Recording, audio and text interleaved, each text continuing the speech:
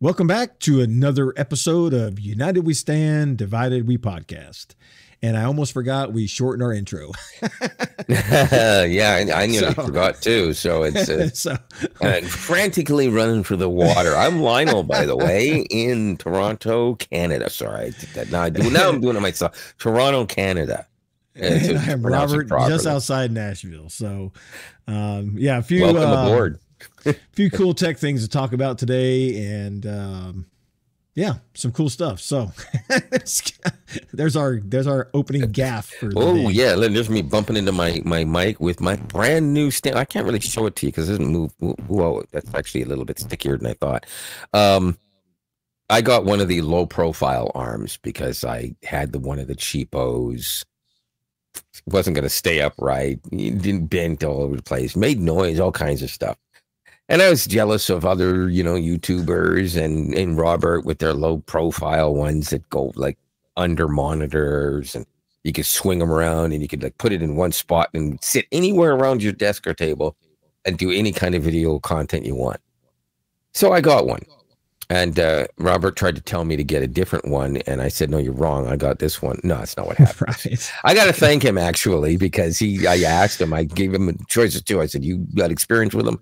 Which one? He said, take this one, not that one. And he suggested the one that costs less money. And it turned out to be an excellent choice. It's very rock solid, works fantastic. I'll probably leave the name of it. Maybe you can put it in a link and try just send me the the actual link in Amazon, and I can convert it to my affiliate link. So if you buy it, thank you so much. You just supported the channel. Yeah, that's it, and that's a good idea. I think you should do it because if you're definitely looking to get into it, this thing going to cost me 35 Canadian, so I'm imagining it's probably about 25 American, and I don't think that was a sale, to be honest with you. I think that was the regular price, but the thing is absolutely fantastic, and there are YouTube videos of a few, anyways, of people actually reviewing this, and they all have rave reviews, so it's pretty good. Anyways, so Apple. iOS 18. As soon as it was hitting, and I was telling people this the day before, I was texting and calling everyone I knew with an iPhone, please update it so we can text properly. My dad did. Everyone else waited. My dad has been very happy with a lot of aspects of it. Hasn't seen a lot of it, but the first thing he did was he called me and says, what the hell's with this bloody Photos app? And since then, I've also seen several videos where they have complained. It's basically being called a flat failure. So, have you heard anything about that? No, but I'm just wondering. So now, are you ostracized as a son and have no friends because you forced him to download? Yeah, well, not quite. It gets better than that though, because we can talk about the security aspect of RCS. And the lack thereof in between the two, iOS and Android, and that's entirely the fault of Apple. I thought flat there was a base like security by default. Isn't that the point of RCS? No, there's no E2EE going on there at all. No, and for those who might be wondering if they're unfamiliar, E2EE is just end-to-end encryption, 3 E's. Why did they exclude so that? There's none. Well, they didn't exclude it. It's not included in the global standard RCS, which is basically an open source standard. However, there's all kinds of clickbaity articles talking about getting in there and saying, oh well, it's it's not going to get fixed anytime soon, or don't count on this, and you should be scared, and blah blah blah. It's scaring the hell out of people.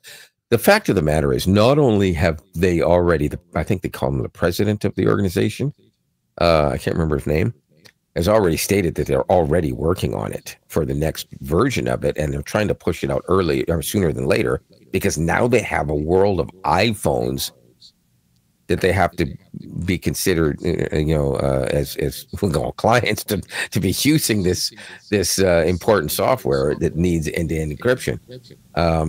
And interesting. Google has already stated that they are working on it. And with them, Google is trying to push it out sooner than later, of course. They're saying it shouldn't be that long. So to be very realistic, it looks very much like you're going to have probably something as early as the end of the year or the middle of next year, you know, but it's not going to get pushed out to anybody right away because this is something that's going to take testing. Why on God's green earth did the entire system doesn't just go, Google's already got it and they got it right. Why don't we just use it? Yeah, see, that's why I just assumed that it had end-to-end encryption. I thought that was like built into RCS because as long as I can remember Google using it, it's had end-to-end encryption. That was the whole point of them moving to it. But I guess the end-to-end encryption was because of them deciding to implement it right off the get-go, which was a smart move. Yeah, they basically started that up right away. So that's that. That was the point, and that was one of the reasons why they insisted on doing their own, as they tried to push it through. And some of the carriers going, no, we're going to use our own, and some of them said we're going to have. I think it was I can't remember the type of encryption where it's just your device to the back end to the device, so it's not end to end encrypted. There's always a hole in the middle somewhere. And Google said no. We're not waiting on you for that. And plus, you know, people on T-Mobile won't be able to talk to people on Verizon, and Verizon people won't be able to talk to Rogers in Canada, and Rogers won't be able to talk to Bell. That makes no sense. Right. So I said, we're just going to do our own. And some of them tried to block it. And I said, you can't block it because you're saying send the messages. It's going to go through our phone and we're going to move it on, you know, through our servers because it's their right to have that messaging. And they couldn't stop that. And I think I don't remember, one of the carriers, I think, complained about it, but it was shot down. It never got into court or anything like that. In Canada, Rogers was trying to do the same thing too. And they kept saying, oh, we're not going to allow it. We're not going to allow it. And then Google said that, and you remember this was however many years ago now, Google just said, we're turning it on for everybody. Yeah. And the next day, about 17 million people had access to RCS at the drop of a hat. Yeah. They're like, okay, we'll turn it on. And then Rogers just like, you know what, let's just accept this. So Rogers doesn't actually, I think they still have it on the back end. Well, they have to, because obviously they still have to use it with the iPhone and whatnot. But they've gone to the world standard now, the open standard, instead of the proprietary one. With Rogers has a tendency to get into bed with either AT&T, T-Mobile, or God, I was going to say U.S. Cellular. That's not quite right. That would be T-Mobile now, isn't it? Yeah, actually, I think it is. Yeah. Oh God. All right. Yeah. No. So basically, the whole thing is not as big hot a mess as people think. Here's one of the major things about it. If you have a bunch of doctors that have to text stuff to each other, to iMessaging and whatnot, almost all of them are going to be using iPhones and iPads that are basically cleared through their own IT department within the hospital, or within the hospital board, or the health board of that, you know, that region, that state, or that group of hospitals. Now that's true anywhere in North America, Canada, in the United States, any state, anywhere. They're not just, you know, texting you through WhatsApp and saying, hey man, you want to talk about Mrs. Jones' liver? You'd be surprised, bro. Well, okay, all right. They're not supposed to be. Let me just put it that way. They're supposed to be. So the bottom line is, right, and of course, government has different. They have to do complete encryption in it, so they're not just going to start texting each other from an Android to an iPhone. So basically, the bottom line is most businesses that need to deal in sensitive information, I'm not talking top secret stuff, but sensitive information, are almost always all going to be doing it through iPhone to iPhone or Android to Android. Like the company usually has a bunch of, it used to be all Blackberries or something, right? But now it's usually, we'll just get a fleet of Samsung devices and we'll add this extra security to it, and they go through the IT department. You know what I'm talking about. Why am I telling you? The hell? Yeah, well, but see, that's the thing that with HIPAA. I don't know what it's called in Canada, but you know, HIPAA is the U.S. Health Information Protection Act or whatever. I think it's the same, but I don't know if it's called the same. But it would be the same thing. Yeah. Okay. Well, basically, like even though our RCS is end-to-end encryption, that technically is not HIPAA compliant because HIPAA does not, or Google does not say, yes, this is HIPAA compliant. Oh, no, no, no. Yeah, I get that. But people use that stuff all the time, man. Yeah, no, no. I 100%. I get it. 100%. But what I was just basically stating was that most of the time, they're still going to be using the one platform when they're exchanging that sensitive stuff. If it's just you talking to Aunt Jane down the street about that she ate too many pizzas and got drunk, well, I'm sorry, the government doesn't really care. So what? I suppose. Okay. I don't know what you want me to say about pizza and beer and Aunt Jane getting drunk. I mean, I understand what you're saying, but it's, people are going to use whatever is convenient at their fingertips is the problem. And when you don't have that encryption, whether it's HIPAA compliant or not, you just leave people exposed. Unfortunately, as we discussed in a previous podcast, sometimes we need protection from ourselves because people don't think about what they're sending.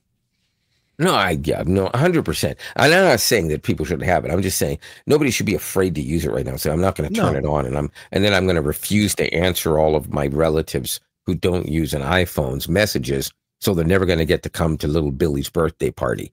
So too bad, Uncle John, because you decided to buy an Huawei. Well, maybe not a Huawei, yeah, whatever, an Android. but actually, because that does happen. Most of the big patient management software companies are now implementing their own internal messaging, data transfer, file sharing within their own ecosystem / infrastructure. So like my wife uses eClinicalWorks, and she does everything inside of eClinicalWorks, which goes through eClinicalWorks servers. So they're responsible for that encryption. They manage all the HIPAA compliance. They're all government controlled and mandated. And you just simply log into a secure website that's SSL secured with multiple passwords and blah, blah, blah. And, as you like to say, and Bob's your uncle. Yeah. And obviously she's not allowed to come home and tell you about sensitive stuff that you're not allowed to hear. No, of course. She might tell you I had a bad day today, but she's not going to say, oh, patient B did this and their health has done that. And you're like, okay, honey, you just broke the law. No, obviously she's not doing that. So that's not an issue. But that's kind of sort of what I'm talking about. But there also are some businesses that will only deal if everyone is using the same type of device with the exact same program, and it is going through specific security measures. And while, as you mentioned, end-to-end encryption is not the be-all and end-all of security, because we know it can still be broken very easily, actually, if it's not super sensitive, but just sensitive information, then it's just a question of you don't want it intercepted, in the middle.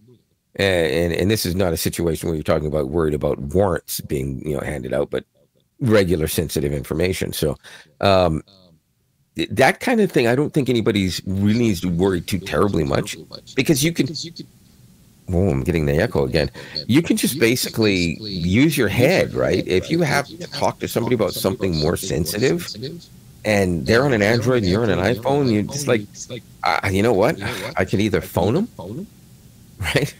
Or I can send some form of encrypted email, or I can, I can text them and say, I need to talk to you. Meet me at the usual spot, or use WhatsApp or something, right? Something with end-to-end encryption.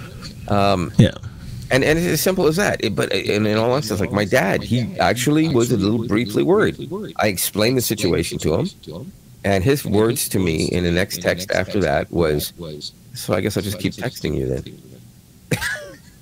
Yeah, we don't talk about sensitive stuff. We say hi, how are you doing lately, and make jokes, and that's it. What people need to realize too is that, sure, you're going to have that one kid that hacks anybody because he can, because it's fun. But the people that do this to make money, there's got to be a value proposition there. And they can look at my bank accounts and tell they're not going to get a lot of money from me. So the amount of time and effort and money it's going to take them to breach my accounts is not going to reward them with any kind of actual payday. Right. Oh, so yeah, there's no like high value reason like, oh my gosh, this dude has $10 million in the bank. Let's breach his bank account. It's, and they can go ahead and try to breach my account, and they can take all $53 if they want right now. People just have to be smart, secure with two-factor authentication, and I'll say it again, two-factor authentication. It's very, very important. Do your due diligence and you're going to be fine. And you know what? If you're wondering about passkeys are not a bad thing. No, passkeys are fine, but I think more people at least understand two-factor authentication. Well, absolutely. But here's the thing that people need to understand. Say, well, should I do two-factor or passkeys? You can do both. Mm-hmm. You don't have to settle for just one. You can have three-factor authentication and passkeys. I mean, it's not impossible. It can be done. Is that called thrice factor? Ooh, thrice. I like that word. I haven't heard that in a while. Last time I heard it, I think it was on an episode of Simpsons years ago. Homer. Thrice. Oh, that's a little dad joke there, I guess. Yeah. Well, is it a grandpa joke? Maybe that's it could be that too. Yes. So, anyways, good job, Apple, for dropping the ball on that one. Well, you know what though? At the same time, at least it's a start. Yeah, I want to give them credit for at least finally, choking and giving up, and we win. RCS across the board is here, and it's coming. It's going to get better. It's like they took that one bite of broccoli their mother told them they had to eat before they got down from the table. I have a question for you in regards to Apple thing, because obviously they, talk about their devices, and one of them is their new AirPod thingies. And I swear to God, I didn't know this wasn't a thing. And I'm laughing as let me just reach into here. Now this is the Pixel Buds Pro, not Pro 2. The Pro 2s are apparently even better. And they fixed the few things I didn't like about these ones, and I love them. I do. And they do have very good noise cancellation, but nowhere near the best. Apple has just bragged that they've got noise canceling technology in their new AirPods. Wait. I thought they had it already. I just assumed. Yeah. So you're saying they have not had noise canceling? I should have been way ahead of Google on that one. Google was apparently only catching up to Samsung and Jabra and stuff like that when they did this a year and a half ago. Or 2 years ago, whatever it is. But the bottom line is Apple's just doing it now. And you know what? I think that's a great segue, because I know you have a pair that you probably think are way better than AirPods. Well, I haven't had a chance to use them a lot yet, but yes. So these are the brand new Samsung 3s. Oh, they look nice. Yeah, wow.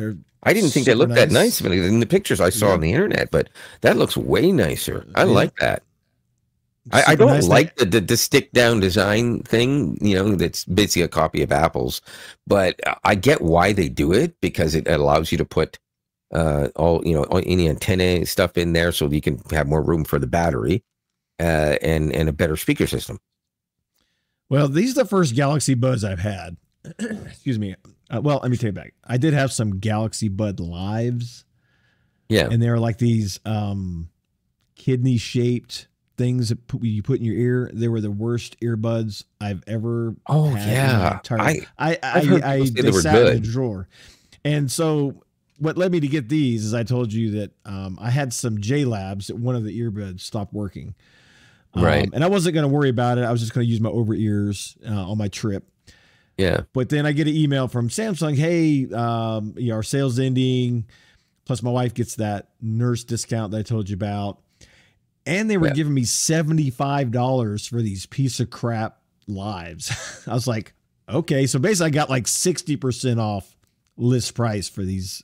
So I'm like, okay. Yeah. And I can tell you that the noise cancellation on these is phenomenal. But one thing I like is that I can actually wear these at work if I wanted to, keep them in both ears all day and still be able to talk to coworkers. Yeah. Without having to like strain to hear them, because the ambient noise, you can turn on ambient noise. Yeah, I don't. There's a certain feature. The new AirPods do that too, and so do the Pixel Buds Pro. But you see, in previous earphones I've had that have that ambient noise capability where you can still hear outside noise, it would make the sound of the music or whatever in the earbuds sound like crap. Oh, okay. So I see they've improved that, so you can still hear the music, but you can get the ambient noise. Great, but you can. So they're more like open ear headphones now. Yeah, but they sound like, you know, in your ear stuff, and it's I'm so far haven't had a chance to really use them. Obviously, I'll be using a lot on the airplane, but so far super happy with them. And man, as soon as I just barely got the case open, my phone said, "Oh, I see some Galaxy Buds." Yeah. I love it when that kind of thing happens, right? When it's quick. First time I ever got these, that happened. And then I was like, oh yeah, I forgot about that. And I was like, I started texting and going, hey, guess what, this happened? And it took so long that it went away. And then when I tried to do it again, it wouldn't work properly. Yeah. So I ended up having to do it manually. But yeah, no, I love that quick pair feature, which of course Apple's been doing for longer than Android has. But that said, they haven't been doing it longer than Samsung. A lot of people have to realize Samsung actually, I think they were the second company to actually make a fast pair feature. I think Huawei did it first, to be honest with you, years ago. I don't know. I could be wrong. Don't quote me. Correct me in the comments. I don't mind. If I'm wrong, I'm wrong. And you know what the hey. Correct him after you like and subscribe. Do that first and then correct him. That way you can see his answer, you know. Yeah, that's a good idea. I like that. But be kind. You know? So I'll maybe when I get back from my trip, or maybe when we do our podcast from Germany. Yeah, that's a good idea. I haven't had a chance to wear them on the aircraft because, you know, airplane noise is the worst. So you need some good cancellation. These fit good in my ear. They don't fall out unless I'm, you know, tipping sideways or something, which I don't. Last time I was in an airplane, there was no such thing as noise canceling headphones, not wireless ones anyways. Yeah. That's how long ago it was. 2009, nobody had. I think there were some wired ones, but those would have been like $4,000, you know, studio quality headphones or something like that, right? Needed to be plugged into a 12-volt source to work or something. But I am exaggerating, obviously, significantly. But and as you can probably imagine, these automatically added to my Samsung Find My network too. Right. So I can also use that as well. So again, which is awesome, of course. And another thing you should mention, because they are Galaxy Buds, or what are they called, Pro or something? I don't know what they. Yeah. So they're the top of the line in-ear buds for Galaxy devices. Is that correct? Correct. Okay. So that pretty much means that you obviously have access to whatever assistant you have deemed as your primary assistant on your device, I would assume. Yes. And almost forgot about this. One of the things too that kind of like, you know, I'm going to go ahead and buy them. I really didn't need to, but with all that, plus it'll do the automatic, not transcription, like voice dictation. So, translation. Thank you. So when I'm in, you know, Berlin, excuse me, when I'm in Amsterdam, when I'm in Nuremberg, wherever I'm at, whoever's speaking their dialect, whatever derelict stalking it's time. Whatever derelict German vehicle is sitting on the road in the middle of the auto, in the middle von der Autobahn. Yeah, it's supposed to do that auto, you know, translation where I can hear what they're saying in English in my ear, but they're speaking it in German or whatever. And then I'll be able to, respond on the app, and they can see in German on the app, I guess. I don't know. I'm a little disappointed that Google hasn't done that with these yet. I thought they were. Dude, no, but it's not automatic. You still have to do the thing where you have the phone with you and they talk into the phone and you can hear it in the ear. It was brilliant and groundbreaking when they did it 2 years ago. But you had to know that the live translation was something that had to happen. Basically, what we have here, as you use that to do that, is the first step to true universal translation and Star Trek, baby. So when I come to you, when you're traveling sometime and you're like, oh my God, what the hell are you doing here? And I'd say, you're going to be like, oh, yeah, you're absolutely right. I understand that. And no, that wasn't legitimate Klingon. I've tried to learn through Duolingo. I gave up very quickly. You need the Duo Klingo app is the problem. See, that's a grandpa joke again. I think we should move on a little bit again here. Okay. Anyways, I would like to see, in closing, Google to make, do an update. I don't think they need to make a new pair. The Pixel Buds 3 should do it. Technically, these would be capable of it. An update into Google's translation services to do it live, because you can technically do it as a conversation anyways. So put it so that it works naturally on the buds. Yeah, I thought for some reason those new buds they came out with that they did in their Google thing here recently, they actually isn't live. I mean, you know what? If I didn't hear any announcement about that. I've heard only that you still had to actually either like one person talk at a time and maybe push a button, whatever. But what you're talking about is a much more robust system. For starters, if it's a common language with your system, it can hear it naturally and just what's the word, auto detect the language. So when you're in Germany, it's going to hear German. If you go to France, it'll hear France. Now, I mean, if you go to Belgium and it's confused about the difference in the French style, it might not know if it's a dialect that's different, right? Yeah. Or if you go to Germany and the only people talking to you are speaking Hochdeutsch, you may not understand that either, or it might not. But right. Well, the one thing nice thing about dialect though is what I found. Like for example, when I was in Italy, I could still speak some Spanish words and they'd understand it because it has. In Italy? Yeah. Yeah. Oh, I see what you're saying. Sorry, I thought you Latin American type. I thought you made a dad typo, but no. No, I understand what you mean. Yeah, because some words in romantic languages are similar, and close enough. So maybe it won't be. I don't know.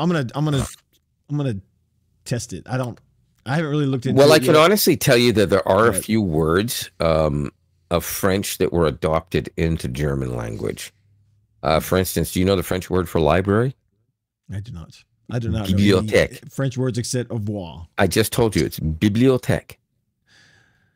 And you know what it is in German? Bibliothèque. It is bibliothèque. Now, do you know how to say drugstore in German? In case you got a headache and you need to Apotheker. Yeah. Let me get my translator app. that's Yeah, she was telling you. I really had intentions on trying to learn. Get out of my way and eat my dust. When you're on a track in German. Yeah, it's a center button in the center of the wheel. And you just push it really hard. Yeah. Or if you got lucky and you were driving like an Elantra in on that track instead, you could push the in mode button and then really enjoy the track. Make fun of Elantras all you want, but I'm telling you, man. Okay. Anywho, all right. Where are we moving on to? Well, just kind of stick on the whole Find My fiasco, because that's what I'm calling it now. I'm really disappointed in this. after you sent me that message, and I was like, what? Right. I, not that I didn't believe you, but I wanted to kind of read some more about it. And sure enough, it's not, ultra wideband is not even available until the end of the year. Yeah. So you know what this is to me? I don't get that. Garbage. Well, not garbage, but it's useless. It's about as useful as the Pebble Bee is right now. It's useless right now. I don't understand. I actually did think until I read that yesterday. Was it yesterday? I think.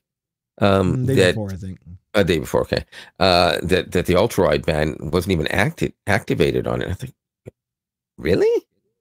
Well, that explains why. Because I've turned my phone on. I thought, why is it not able to pinpoint my phone? It just knows I'm home.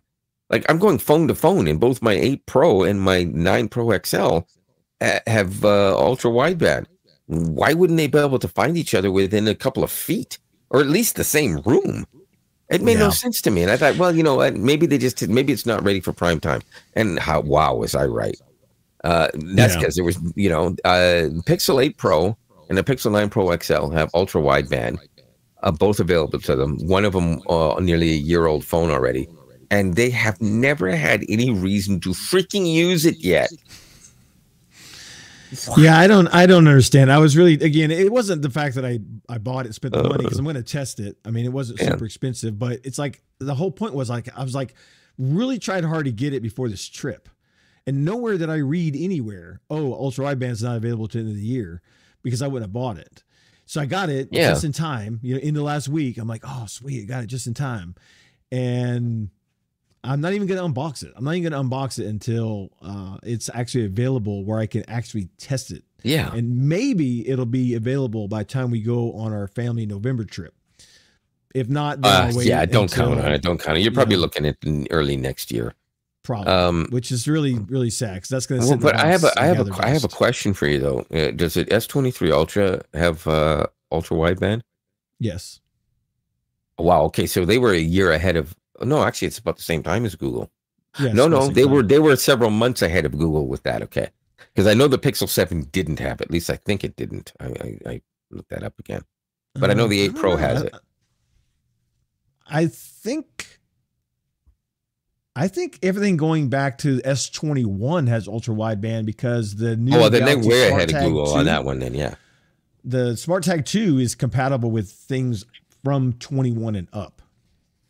Yeah, but that's a smart tag, not necessarily the phone.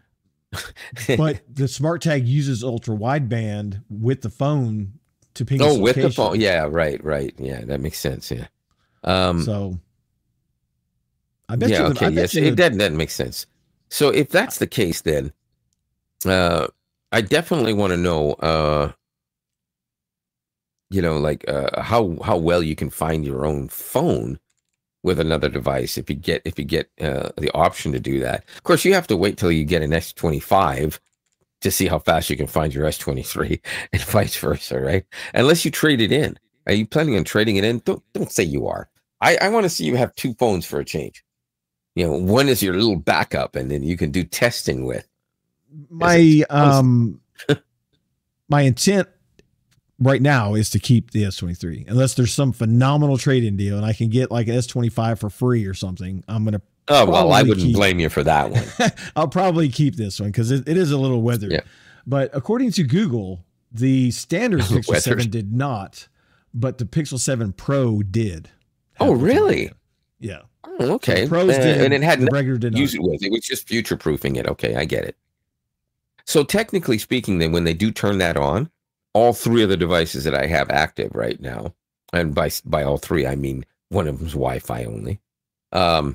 They should be able to find each other easily, within feet or inches, even possibly, once they turn that feature on. I'm assuming. And as of last year, the Pixel Watch supported ultra wideband too. So, not the first one.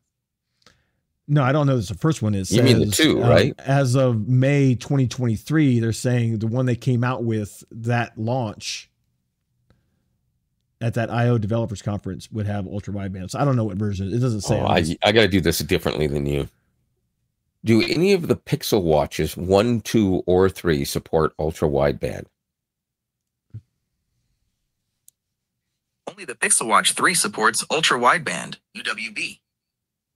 Okay, well, maybe that's what they were talking about. Can you then. fact check that and make sure, please? I want to know if my Pixel Watch 2 supports it. You are correct to double check. The Pixel Watch 2 does not support ultra wideband UWB. Only the Pixel Watch 3 has this feature. So it says I'm right to check, but it still tells me I'm wrong. So that's interesting. By the way, I will forever suggest that when you, for at least for now, when you ask something that you're unsure of from Gemini or ChatGPT or whatever, if you're using that nice newer versions of them where they talk naturally to you, ask them to double check or fact check, because they sometimes will find out that they were wrong and give you the proper information. And you can ask them to cite where they got it from so you can double check it yourself. Anyways, that's a segue we didn't necessarily need, but whatever. Okay, so my watch is garbage. Well, I don't know about garbage. It doesn't have ultra wideband. Garbage. Oh, that's right. There is no ultra wideband for the network. So it doesn't even matter. So it works perfectly fine now. So yeah, and honestly, I got this one for free. I paid for the other one, for the first one. This one came free. This year, Google said, "Guess what? We're going to give you free this year. Nothing. Go to hell." No, that's not true. They gave us a year of 2 terabytes plus Gemini Advanced. So, and considering how much I pay for it, that actually comes out to more than the watch would cost. So, right? Yeah. Fucking A. That's actually not a bad. That's actually not a bad giveaway. I'll take it.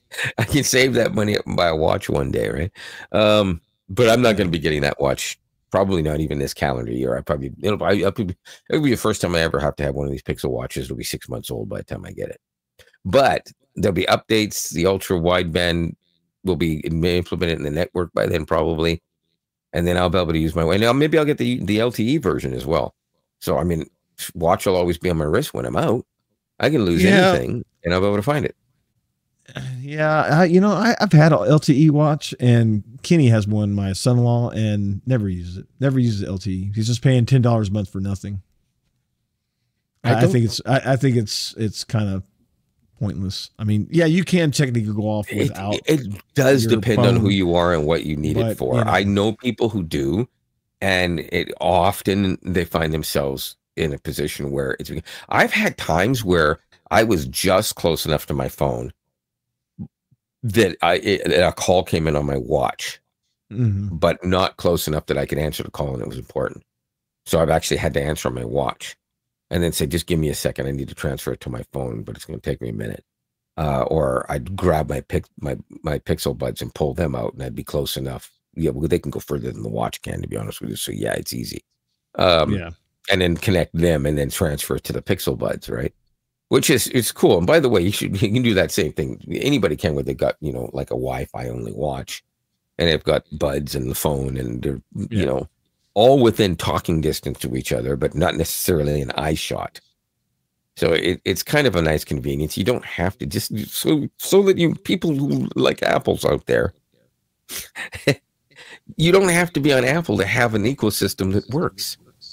Right. And just for the Samsung fanboys, you don't have to be on Samsung either. Right. Google pretty much has a lot of stuff that works together quite well too. Samsung is probably a little closer to having an ecosystem as tight as Android. Google's getting there very quickly, but more importantly, is almost most of the Android things can work together. And the benefit of Samsung at all is that everything Google works with Samsung, but not everything Samsung works with Google. Well, but I love Google's ecosystem. Just like this is fairly new. It's a second-gen temperature sensor. It's the same temperature sensor that actually comes with the new Nest. Oh, I thought it was one of those European iced cookies. It does look like that.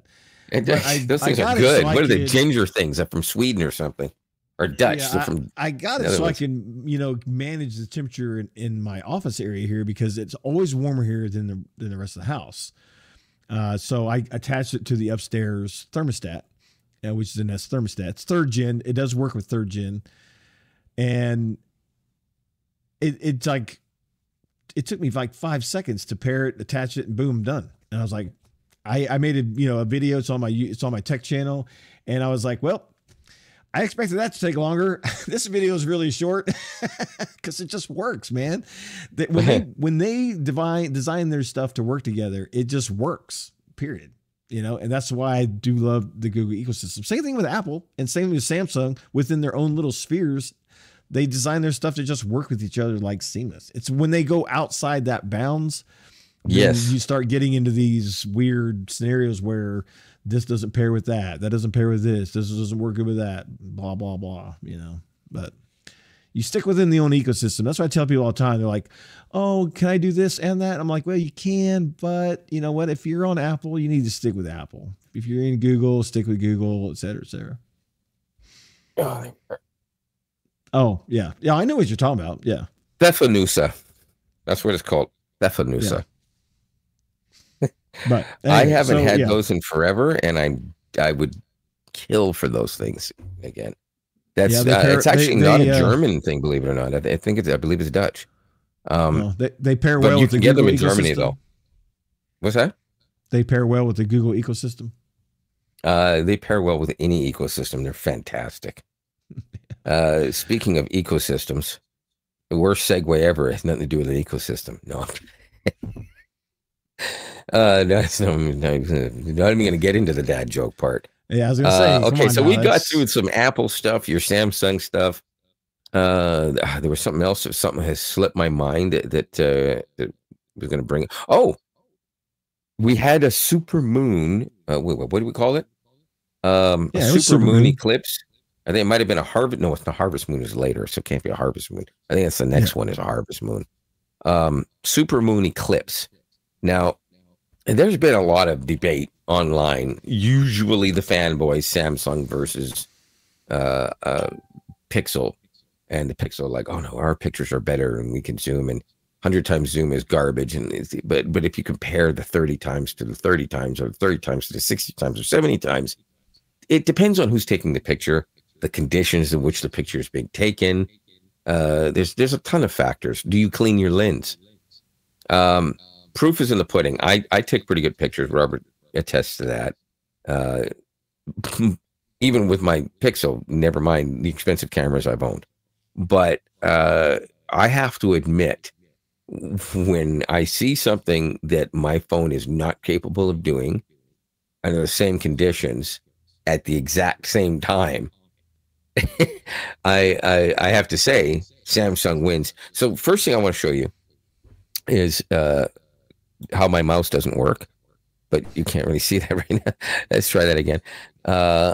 This is right. Okay, let's put this up.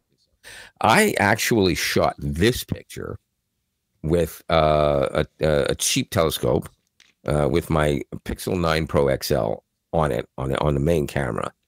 I took dozens and dozens of shots, and of course I had to keep moving the telescope, refocusing, so on and so on. This is actually right at the peak of the eclipse. So the dark spot on the top is actually the hard shadow, followed by a little bit more of the lighter shadow, and then the part of the moon is not in shadow. That's as deep as I got. That's the peak. So let me take that back out of there. And now the next thing, hopefully Robert's ready, because unfortunately, for some reason, I couldn't get it to work on my computer. And I sent him the picture. Oh, that's yours, right? Yes. Because that's not mine. This is Robert's picture. Robert, you tell him how you took that one.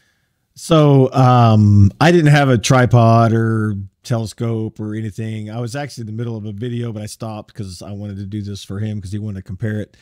And so this is roughly, I think it was like 80, 90x, somewhere around there on my S23 Ultra. I think you said it was 79 or 76 or something like that. Yeah, something like that. It's over 75x. Yeah. I was just holding it in my hand and took the picture. One nice thing, and think the Pixel does it. I'm not 100% sure, but like when you zoom in super far, does the Pixel give you like a little square box in the middle of the screen? It does, yes. Okay, Yep. so I just looked at my screen and lined it up in that little box. Is that I had my hand resting on the hand railing and just snapped that picture. It was a little cloudy, so it's not as I think defined as what it probably could have been if I would have had a tripod and worked a little more on it. But that's what it is. That's just raw, straight, boom, run outside, take a picture, and run back inside. now the amazing thing about it is, if anybody's looking at this, for starters, it goes without saying, and it's very obvious, this is not super detailed, but it's also not unclean. And what I mean by that is it's very obvious what you're looking at.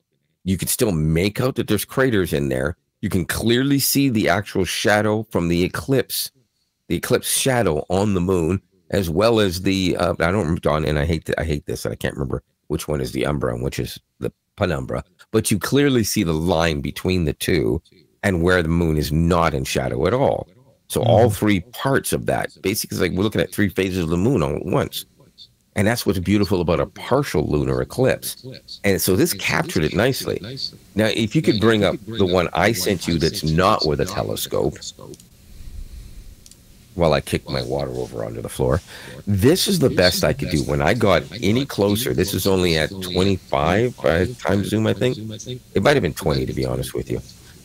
When I got any closer, it just became such a ball of fuzz that you really only saw dark splotches versus light splotches and the hard shadow line. So while this is actually, for a cell phone, very good for 20 times zoom, it really is. Samsung beat it, in my opinion, because again, we shot these at almost exactly the same time, maybe a 3-minute difference in time. Whereas mine, with the telescope, it's actually, let me go back into the telescope one more time. You get that one off there. I thought I could make it to where it had both pictures showing, but I guess I can't. Okay. Yeah, I guess I don't know why this is going like this, but nonetheless, this one, it just doesn't have the same level of detail you'd expect from a telescope, but this was a cheapo telescope, right? So if you think about it, if this is an expensive telescope, that would look pretty nice, but anybody's phone would take a good one with a telescope. What my point is that picture is actually only marginally better than the Samsung did handheld at like 70 times zoom. So it's impressive when you think about it. Yeah. So Pixel's the first one to do that.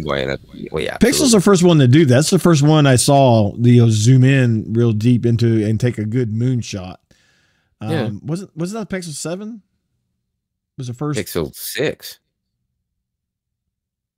Pro? Yeah, absolutely, 100%. But well, actually, no, you could do it before that. The 4 did it too, but it's just, let's face it, you couldn't get very deep. that astrophotography didn't come out in Pixel 6.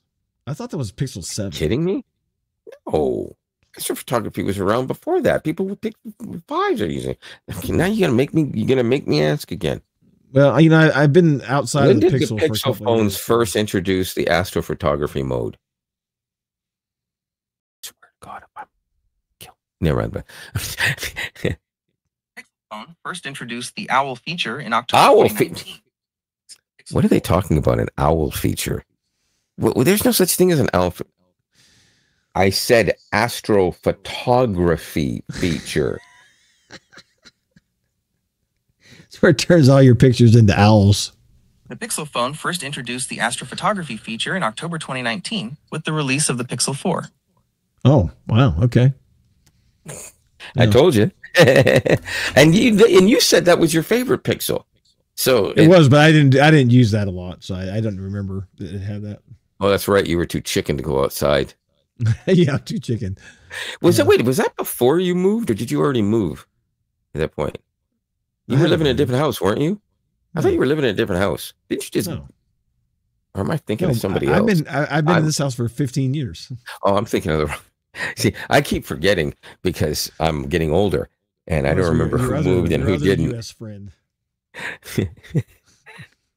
One I probably don't talk to anymore. It's great. Remember that one.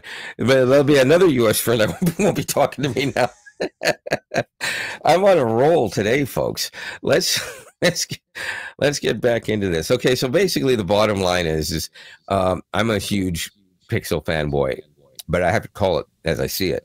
While I think that there are some aspects of where the Pixel does better in some camera features, and there are a few that Samsung matches and maybe does better, a couple here and there, a couple of editing things that they have that Pixel doesn't do as well.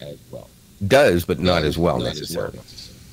When it comes to zooming in really far, and I would never do this on people or in broad daylight on something or in dark night, but if you want to get in on the moon,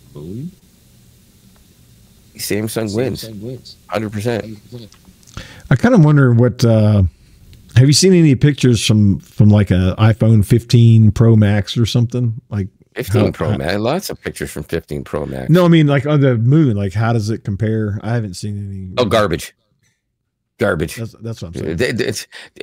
They have a 5 times lens, but they don't fix it when you zoom in. And once they hit 30 times, they're absolute garbage, total garbage. Pixel phones are capable of, in the right light, getting up to 30 times. And some people have done it with the moon. I'm not crazy about it. The difference is that if you did a 30 times zoom with your Samsung, it would look like garbage too.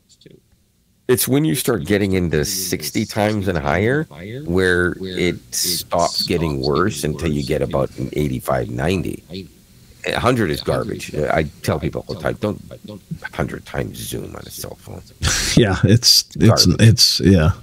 And the only reason why that moonshot looked the way it did again was because it was the moon. Had you been shooting a ship on the ocean, it would have just looked like a blob of light floating in the water, and it would look like an oil painting. That's not true. Yes, it doesn't look good. No, because I've done it. Last time we were in Florida, I took a picture of a barge out in the ocean. And I remember you showed it to me, and that's exactly what I said to you. I said it looks like garbage. I didn't show it to anybody. And you did. You could make out that it was a ship. It wasn't just a blob of light. But yeah, it's garbage. It's not intended to be a nice, canvas on your wall. I have taken some 30 times shots as tests in the past in very good light from across the water out on Lake Ontario. Some of them are not too terrible if you don't try to pixel peep, but it's really hard to take a picture like that and not pixel peep. And then it just ruins it for you. The thing is that people got to remember is that most people aren't pixel peeping those shots. Right. If you share it, they're not seeing anything but what you put out. They don't zoom in, most people. They just look at it and go, oh, I like it, or I don't like it. And that's it. So that's why I usually tell people, if you want to do some zoomed in shots, make sure you use the highest optical zoom that your device has, 3 times, 5 times, whatever it is, 10 times in some Samsung phones. But don't go beyond 20 times zoom, even on the 10 times camera of a Samsung. They infamously have a horrible 30 times zoom pictures on their 10 times lens, which is crazy. You'd think they'd be able to do it better, but they don't. Yeah, I don't usually try to zoom that far in anyways. I usually will keep it at 10 because like on the Samsung, like when I go to zoom in and out, it gives me like 2, 5, 10. Like it gives me these steps.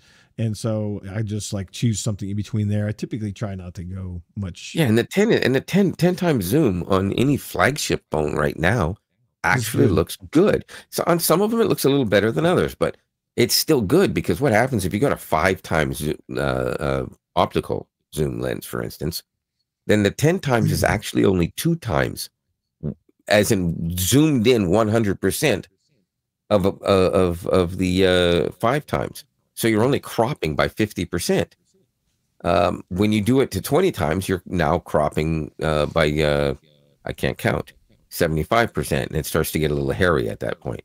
You get to 30%, now you're cropping almost 90% or something like. Again, my numbers are a little off, but you get what I'm saying. So suddenly it becomes minuscule. So you start getting to 70, 80, 90, 100. It's tiny. It works for the moon because the moon is gigantic and chock full of light that it's reflecting from the sun. So that's why that works. The ship that you, or barge you took a picture of out on the water, you could still see what it was. Because again, you were seeing reflected light off both the sun, the boat, and the water. Well, not reflected off the sun, but you know what I mean. You're getting a ton of light that is reflecting back. But the biggest problem wouldn't have been necessarily that you were doing it at that ridiculous zoom level. It would be at that level out on the water. You're still getting heat refraction. Well, okay, yeah, it's not that it was a great picture. I'm not saying it was a great picture, but it was. No, I'm just saying, even if you had 100 times natural zoom, it still wouldn't have looked perfect because heat refraction would have ruined the whole point anyways. of me taking that picture was my wife and I were debating whether it was a container ship or it was a cruise ship. She thought it was a cruise ship, and I said, "No, that's a barge. That's a container ship." She goes, "No." So I zoomed in, and you were right. Apparently, it was a container ship. And then you slept on the couch. No, but you know, if it's stuff like that, it's like, oh, okay, yeah, you know, I can see, yeah, it's container ship, you know. Yeah, that's you know what, I've done the same thing when I saw what looked like an oil rig in the middle of Lake Ontario. I'm like, what the? Why does that look like an oil rig in the middle of Lake Ontario? And so I zoomed in as far as it would go, which was 30 times zoom, and it turned out to be a barge, ironically enough, that is anchored in, and it looks from a distance like an oil rig because of the way it's anchored in. It's doing some kind of dredging. I don't know for what reason. And I saw it again this year in a totally different place. So I have no idea what's going on, but it is funny. Who knows? Maybe they're, like you said, doing some dredging, fixing the floor. So yeah, I mean, it's you know, I think the cameras, you know, when I go on my trip this next week, I'm actually going to be just using my GoPro and my phone. Right. I'm going to primarily be using my GoPro, and I'm doing that on purpose because I want to see if I can just use just the GoPro for the most part and have good images. Now, I've done a lot of Googling on it and watched a lot of different videos and some top photographers like, oh yeah, you do this. And everyone says, use the 8x7 lens. That way you can crop widescreen or you can crop like 9x16. Right. And you don't have to worry about losing, you know, any of the image in either crop. You can get a nice still center frame and do it at least 4K if you want, you know, 5.7. But you should do it at least 4K widescreen and use it. So I'm going to do the 8x7 4K. I don't need 5.7. I don't need that much definition. Are you taking more than, like, what does it take? Regular SD cards or? Yeah, it takes regular SD cards, and I've got a 256, a 128, and I think a couple 32s or something. So, like right now, I got a 128 in there. That, I mean, if I can record 2 hours on a 128 gig card. As long as these are the faster types of because you're recording 4K, you want it to be good quality. But you've done this already. You've been using it. You know they're good enough. Yeah, they're V30s. They're rated V30s. Oh yeah, definitely. Yeah, definitely. Yeah, yeah. You're good to go. So we'll see. Well, are you taking a tablet or laptop or something with you at all? Oh, I'll have my laptop. I always. Okay, well there you go. So you can dump them anyways if you start to run out. Yeah. And I'm taking external hard drive. So there you go. External hard drive. So I'll be able to. How big is that one? That's 2 terabytes. Yeah, wait, hold that one up again so I can see it. Oh, dang, I couldn't get it. Here, let me get a little closer for you. See that? I only have a 256, and I'm already scared it's going to run out about 6 or 7 video edits. And I'm going to have to start making sure. I'm going to have to start figuring out ways to find some online sources to keep some of them and eventually delete anything that's not on YouTube. And that sucks. Yeah. I don't want to have to get rid of content in case I want to go back and do a second edit at some point, right? Well, obviously I have a lot of online storage. I have 2 terabytes. But I just don't know that I'm gonna have the bandwidth to upload large files while I'm traveling. So I plan on actually keeping them on the SD, on the external hard drive, only because I can make sure that's secured. And if for some reason my laptop gets crushed or something, I'm not gonna lose. Yeah. Now, if you have room on both, then having on both, is not sure. Yeah, you got that way. You got some backup. Yeah. For sure. But nonetheless, when it's exactly, because we got to make sure we know when you're going here, because my flight from Nashville leaves at 5. I fly to JFK. I have like a 3-hour layover. And you're talking tomorrow? No, Friday. Friday, right? Okay. And then I've got I guess my flight departs around midnight out of JFK, and I land in Heathrow at 12:15. My son's already bought train tickets, and we'll head across the pond on the train. Oh, you're going through the channel? Apparently so. We were going to take the ferry across. You got to tell me all about the channel. I want to see some vlogging. You got to do some vlogging. I doubt I'm going to have cell signal down there. I don't know. I said vlogging. I didn't say live. No, vloggers don't do live crap. You edit that crap later. Yeah, I know. My point was, it's like 5 seconds of this and 10 seconds of that. Well, of course. You think I'm not going to be recording? Yeah, but here's the thing: you can do that in 1080p and save yourself a whole smack load of room on your drives, because it's just a vlog. You don't need to. I got plenty of room. Oh, whatever. Do it in 4K then. I don't know. Whatever you want to do. And the bonus, I'm gonna do it in 8K just for that. It's a vlog, and you don't have to edit that and put it out until after you get back home, anyways. Right? And that's the whole point. You get back and you can talk about how your trip was.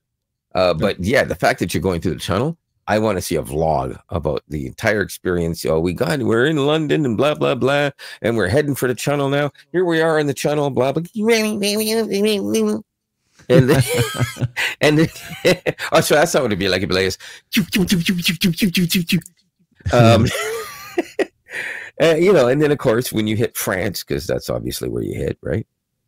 Actually, we're going straight into Brussels. I'm sorry, the channel comes out in France, doesn't it? Or am I wrong? Am I an idiot? We might have to switch a train, but we're actually going straight from Heathrow to Brussels. I don't know if we have to switch trains or not. I don't know. He didn't tell me. But I'm still at a loss, because the channel doesn't come out in 17 different places. It goes in one and out the other, and you can only take a train through the channel. You can't take it over the water. Really? I'm sure it just changes tracks, or maybe we have to change trains. I don't know. Okay, so basically the bottom line is you will come out of there in France, but you're not stopping in France. You're going to Brussels. Straight to Brussels. Originally, we were stopping in France. That's why I said that, because we were actually going to rent a car in Calais in France, right, which is right there on the coast.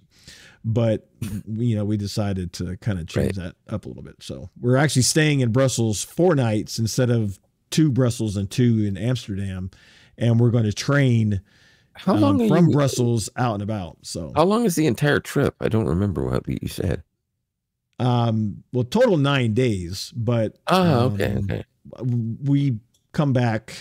Well, my flight leaves at like 8 in the morning on Sunday, so I'll be back on the 29th. So you're basically gone for 2 weekends and the week in between. Yes.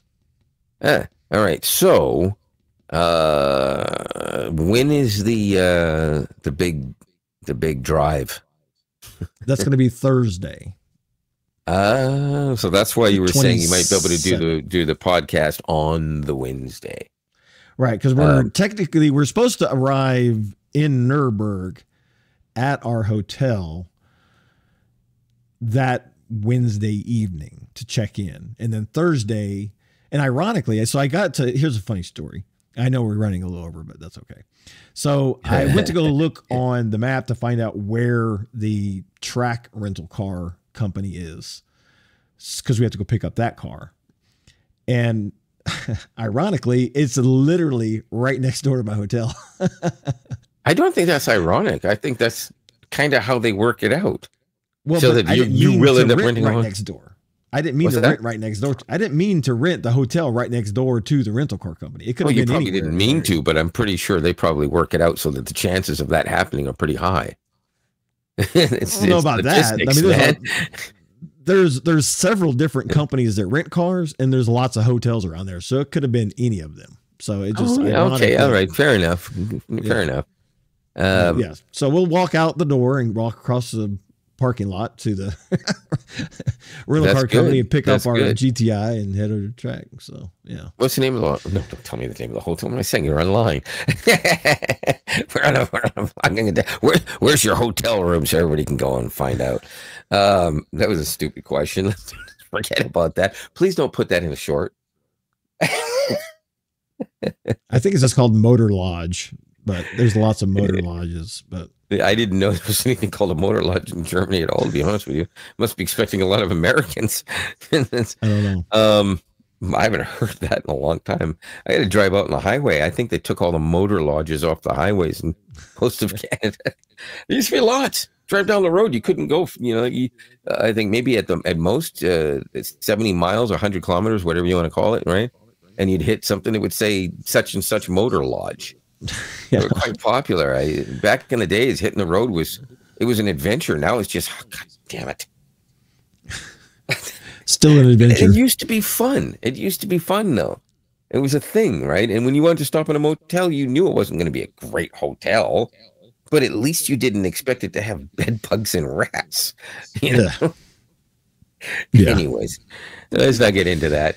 All right. Yeah. So next time we do a podcast, you will be somewhere in Germany. However, there is a possibility that if there's delays, we may have to do it after you've had your drive, or if you know where you're going to be and it has to happen a day ahead, that's also a possibility, I suppose. Although I don't know your itinerary. Yeah, but we just have to play it by ear. So we'll see how it goes. The intent is to have the podcast at the hotel, whether it be in the room. I'm hoping to the day prior to. I assume is what you meant, right? Yeah, that Wednesday. Yeah. That our normal podcast night, it'll just be done earlier in the day for you, but later in the day for me. So, right, 6 or 7 hours ahead of your time. So, okay. Well, like I said, barring anything coming up, I can make arrangements to try to do earlier. But slightly later for you might not be that bad because it might take you a while to get settled in and get your stuff together. Yeah, so, I'll keep you posted as to what our travel looks like. Hopefully you have this really phenomenal balcony view or something, right? That'd be kind of cool. Yeah, I don't think this has. I think they're all floor, like ground level. Okay. It almost looks like it's not as if you're going to the tropics, right? There's going to be palm trees in the background or something. Yeah, the beach. There are some hotels on the track that have multiple stories, but this might have two stories. But if it does, that's about all it has. It looks like an old house or something. Hey, if there's a business across the road and you can see it from the window or a balcony or anything like that, and it has a nice, obvious German sign for their business, I'd love to see that in the background. I would add some ambience, or how do you say that in German? German ambience. My intent is hopefully to do it from inside their not lobby, but if they have a dining area. I think they have a dining area or something.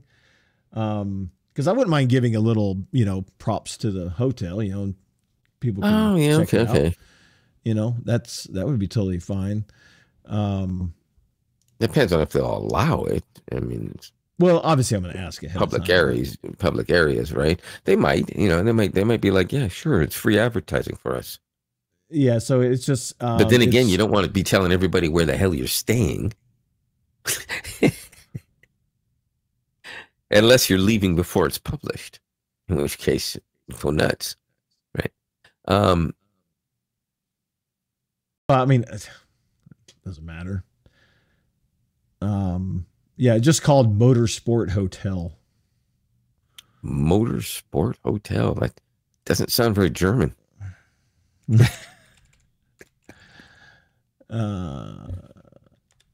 Let's see here. Let's see. Yeah, here you go. Here, let me share this with you. This is cool because you'll like this here. This is real quaint. Let's see. No, not that one. That one. Wow. I typed that into maps and it only came up with one. Hauptstraße. Is that it right there? Wow. So that's where we're staying. Oh, God. And so I don't know why it keeps. Oh, beautiful views. Even at night, it's going to look nice. I'm telling you. So those lights will light up and behind there and stuff, right? So, yeah, right where this car is right here, this like SUV.